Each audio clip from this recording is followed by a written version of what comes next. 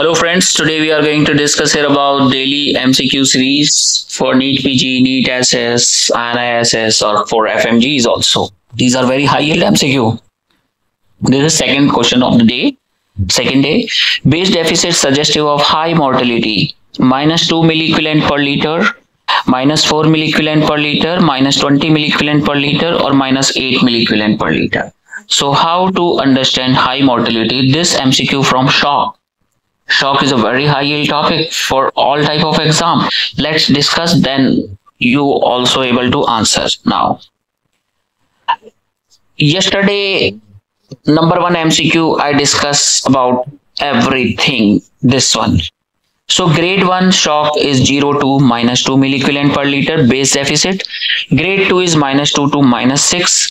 And grade 3 is -6 to -10. And grade 4 is more than -10. So guys, if minus number increases, that means shock grading increases, grade 4.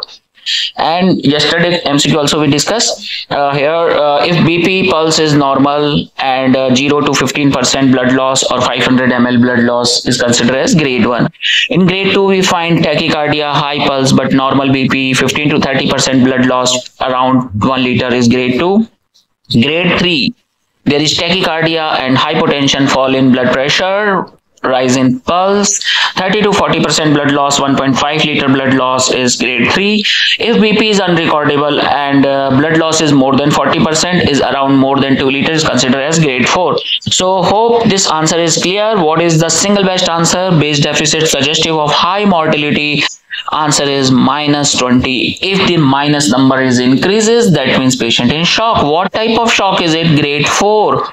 In grade 1 we find -2 to -6. Okay, shock category 0 to -2 is grade 1 and -2 to -6 is grade 2, so 4 is grade 2, and -6 to -10 is grade 3, so this is grade 3. 8 and -20 more than 10 is around grade 4 shock. So guys, if you like this video, put like on it. If somebody is new on my channel, please subscribe this channel for more such videos. This helps you to give you a confidence, and this helps you to assess shock patients and everything. So my target to cover all subjects. Thank you. Good day. Goodbye.